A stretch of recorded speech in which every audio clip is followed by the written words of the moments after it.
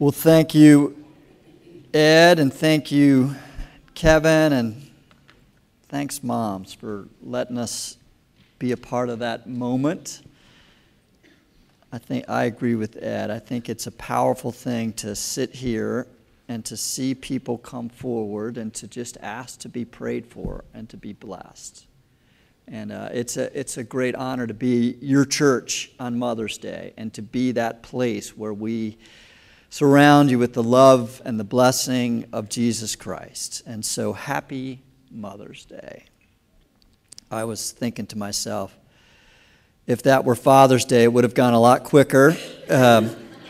We probably would have gone something like this. You good? I'm good. You want to do like the Our Father or something, you know? And then it would have been done. But you know what? There's beauty in that.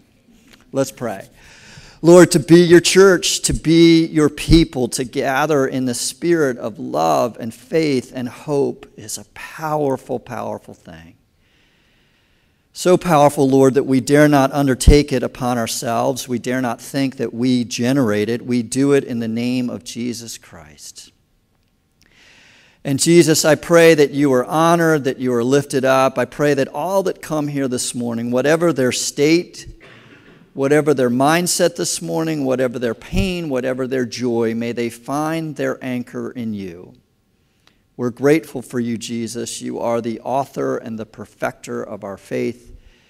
We're grateful for this church, and it's a great opportunity to be your gathered ones this morning. May the words of my mouth and the meditation of my heart be acceptable in your sight, O Lord, my rock and my redeemer. So when I was probably about 10 years old, we used to have candles at the dinner table. I don't remember why I thought it was a good idea to try to hold my napkin as close as possible to the flame, but one time I did, and my mom continually would remind me forcefully that this wasn't a good idea, but I didn't listen. And then one day, the napkin caught on fire. And in a calm state of mind, like any 10-year-old with fire in his hand, you know what I instinctively did? I threw it at my mom. Now, thankfully, I missed, and my mom was able to stomp it out. It wasn't one of my greater moments, but I would argue that in that moment, I was modeling what I would call, for sake of this sermon, the mom instinct. And you know what the mom instinct, it's this instinct in every kid out there that says something like this, you know, I might ignore you, I might not listen to you, I might not pay very much attention to you, but when my life catches on fire, I'm going to you, right? That's what I like to call the mom instinct. You know, Ann and I both love our kids, and we're both engaged in raising them, and we have similarities and differences. But one major difference I know between Ann and me is this, that I pick up my kids, Ann carries them. She bears the weight of their lives inside of her. And, you know, she's keyed in on different levels than me, not better or whatever, but just different. Two phrases that I've heard that I've kind of tucked away a lot when I think about homes and Mother's Day and all that stuff is Robert Frost in this great poem, Death of a Hired Man, with this man comes home to die, and the two people that are the homeowners basically come to this conclusion. They're wondering, why is this guy here? He was only a hired man. Why is he coming home to our place to die? And Robert Frost has a line in the poem. He says, home is that place where when you have to go there, they have to let you in. You know? Home is that place where when you have to go there, they have to let you in. And several years ago, the year after my mom died, Lori DeYoung said this line that I've never forgotten, and that is this: no matter how old you get, home is where your mom is. And that's become more and more true to me as one who's lost both a mom and a mother-in-law, that no matter how old you get, home will always be where your mom is. The mom instinct. I would define the mom instinct as a cry for help that expects an answer based on who you're crying to. A cry for help that expects an answer based on who you are crying to. Psalm 31, the psalm for this morning, I don't know if they picked this psalm because it was Mother's Day. I tend to doubt it. But as I kept reading it this week in preparation for the sermon, I kept thinking, this is an example of the mom instinct in some ways, but pointed ultimately to God. Let's look again at Psalm 31, verses 1 to 5. Listen to the rhythm of this psalm. It's like desperation, rescue me, but the cry for help is rooted in the character of God, not in, I'm going to be rescued because I'm so good. It's more about, I need to be rescued because God, you're good, not me. Psalm 31 says this, O Lord, I have come to you for protection. Don't let me be put to shame. Rescue me, for you always do what is right. Bend down and listen to me. Rescue me quickly. Be for me a great rock of safety, a fortress where my enemies cannot reach me. You are my rock and my fortress. For the honor of your name, lead me out of this peril. Pull me from the trap my enemies set for me, for I find protection in you alone. I entrust my spirit into your hand. Rescue me, Lord, for you are a faithful God. One commentator described this psalm. This psalm is a prayer, right? Some psalms are poems, some psalms are worship songs. This psalm is actually a prayer. And as one commentator described it, he said it is a model of a prayer that expects to be answered. The psalmist prays with great confidence, but his confidence, and this is important, is not in himself. His confidence is in the character and the love and the mercy of God. And so when he finds himself in this great dilemma, he is exercising the mom instinct, right? When life is on fire, even though I haven't listened to you, I'm looking at you now. I turn to you, Mom. I turn to you because I know you will answer me. And in the same way, the psalmist is saying, we turn to God not because of the great things we've done. He makes no case whatsoever for his own righteousness. He makes no case whatsoever that God should listen to his prayers because he's been a good person. No, his only case is the character of God. His only confidence, his only expectation that God will listen to him is because God is a God of great love and mercy. It's interesting. I was telling everybody when we were praying, I did some background research on the word mercy. And the Hebrew word for mercy actually comes from the Hebrew word for womb. Did you know that? That the word, particularly the word that's used here for mercy, is a word that originally meant womb. And so the mercy of God was meant to be that life-giving, life-producing, sacrificing, carrying love of God. When the Hebrews were using the word for the mercifulness of God, they went to this image of the womb. This love that carries you. God hears our pleas for help and answers them based on who he is, not us. The carrying love of God is like a mother's love. Barbara, let me give her name right. Barbara Bow said that over 100 times this Hebrew word for mercy that is rooted in this idea of womb is used to describe God's love in the Old Testament. like a mother's love that you just rest in. You don't strive for, you don't make sure you've earned it. It's just a carrying, sustaining love. Now I know that, no moms are perfect, and this is obviously, based on the ideal, but I think it's a wonderful image this morning for us to just ponder in the same ways that we reflect on and honor the caring love of our moms, of our wives, and all of that stuff, that is the very root of the mercy of God.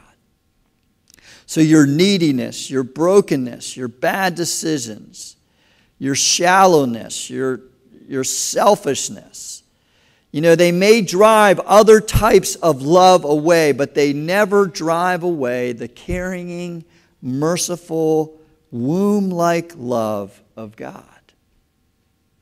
Do you believe that? Do you think that? I know for a lot of us, we think to ourselves, I got to get my act together to prove myself so that God will listen to me.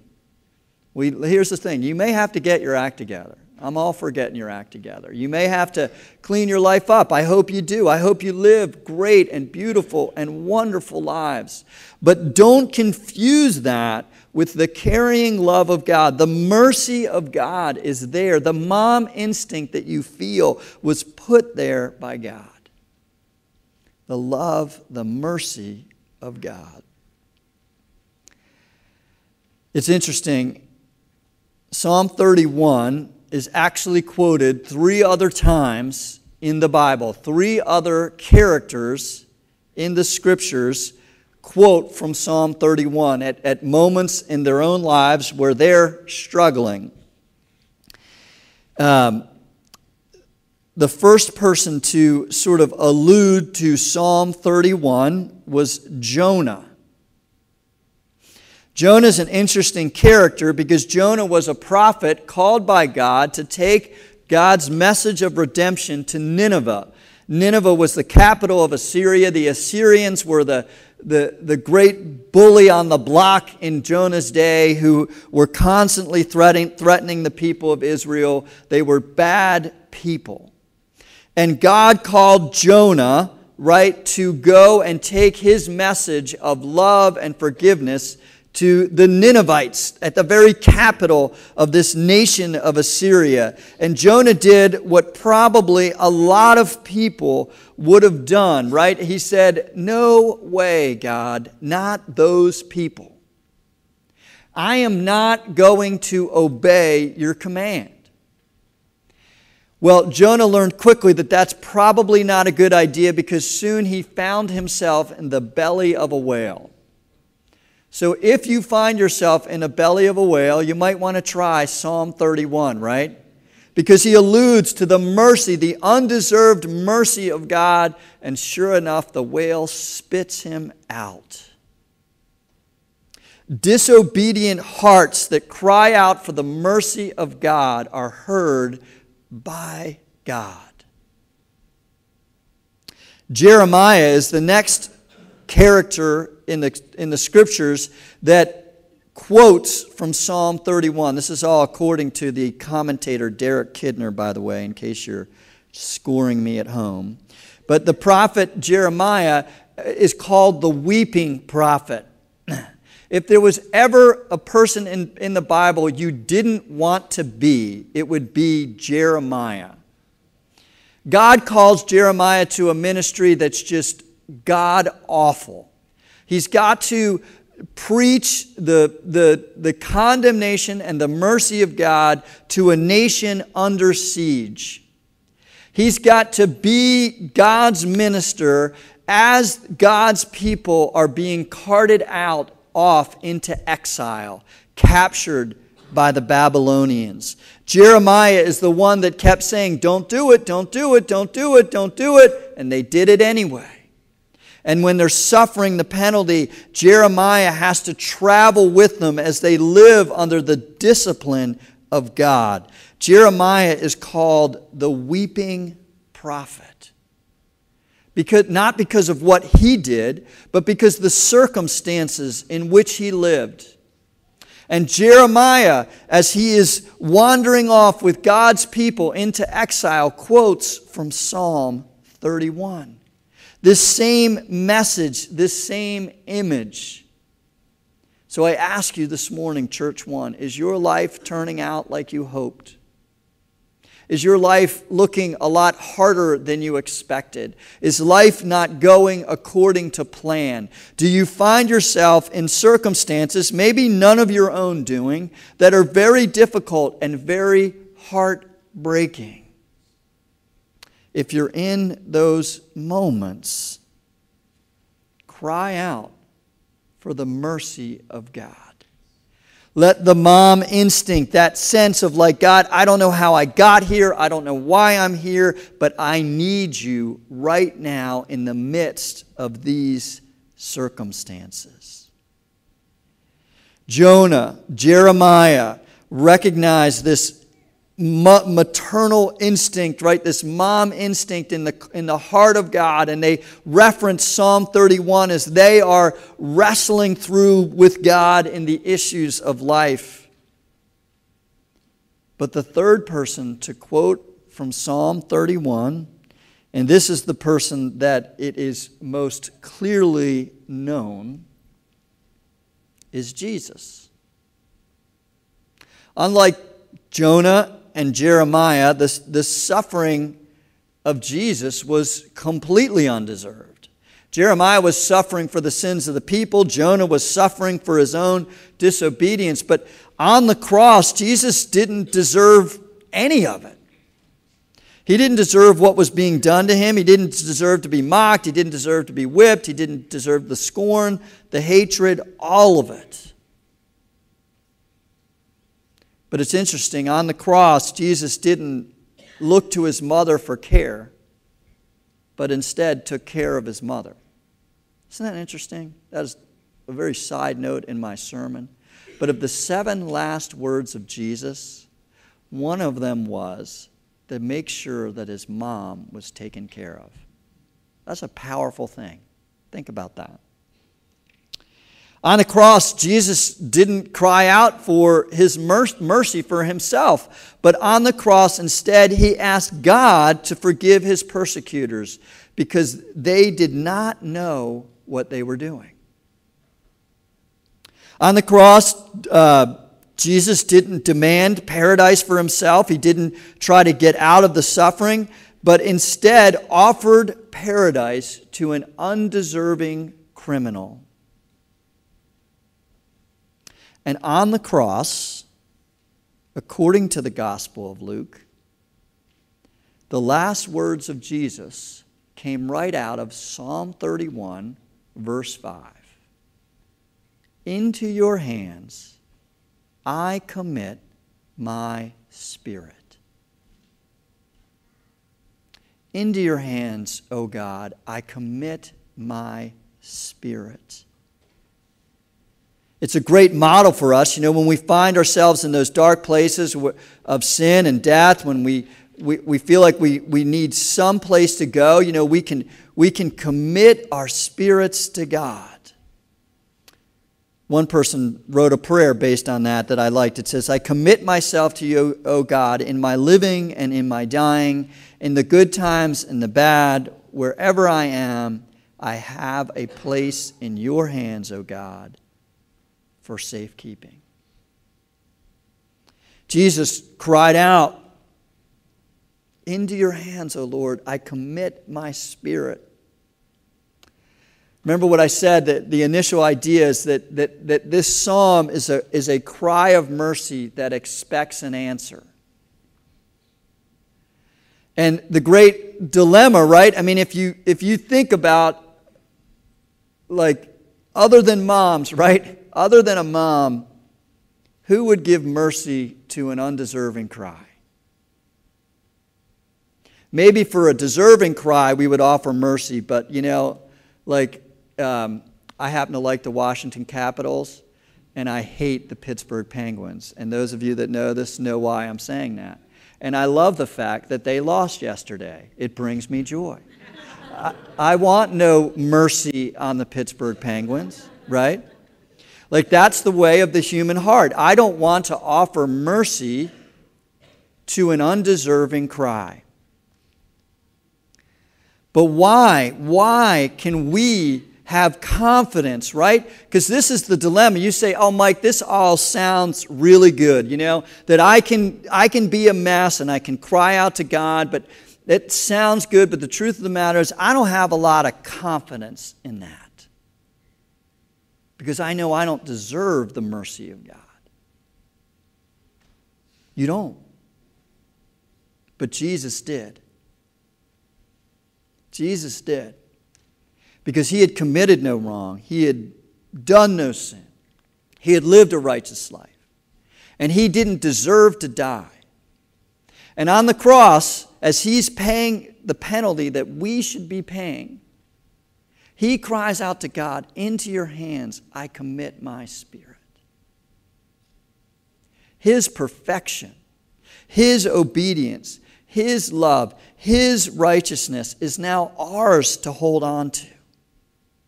And it's because of him that we are able to cry out for the mercy of God. The mom instinct, right? The cry of mercy that expects an answer based on who you are crying to. It is a beautiful thing. The instinct of a mother, the carrying love of a mother is a beautiful, beautiful thing. And I think ultimately it points us to the heart of God. The cry of mercy that expects an answer based on the character of Jesus Christ. God hears our cries because of Jesus. And we can commit ourselves to him. Let's pray. Lord, I thank you for this image. I thank you for this cry of mercy that expects an answer. And I want to pray right now. I want to just cry out to you for your mercy. Cry out to your mercy for all the areas of our lives that we need them. For our struggles, the ones we deserve and the ones we don't deserve. For our frustrations and our pains and our heartbreaks. Lord, may we look to you and expect an answer. May we learn what it means to commit our spirits to you. Thank you, Lord, for moms. Thank you for Mother's Day. Thank you for this incredible image of your merciful love. May it fill our hearts with love and faith this day. And may we bring glory and honor to you. In your name, amen.